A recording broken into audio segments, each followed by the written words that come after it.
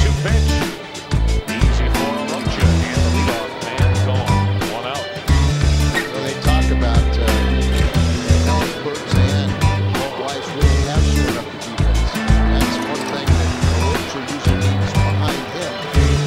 Guys play well. Guys like Arocha, Tuesday, and Walker, you make very good. Last stand though, he's hitting 290.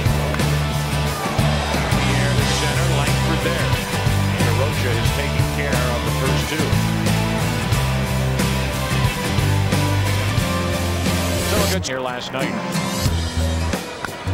Right at Ozzie. There's a break, and the Rockies strand 3.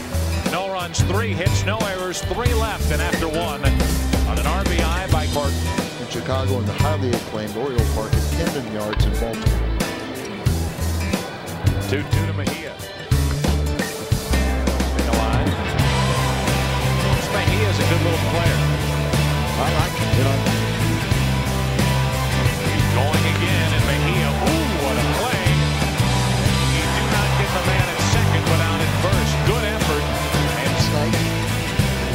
Here it's Rene himself. popped up into center. We might have played the play. Langford will make the grab. Here comes Harris. The throw. Langford. And hit him as the rip missed it. 3-2 Bichette, runner at second, 2 out. Adam raging, and that should end the inning. Mabry puts it away. The Rockies grab the lead. 2 runs on 3 hits. 1 left at left. Fulton straight away for Big Cat. And to center, Langford on the move and makes the grab. The ball just hangs up. This time it costs them so far. Now the 2-2 from Arocha. Got it. First strikeout for Rene. And Arocha 2/3 of the way. 1 Colorado. Ozzie from short. Can he make the play? Great effort by Ozzie, and that'll end the inning.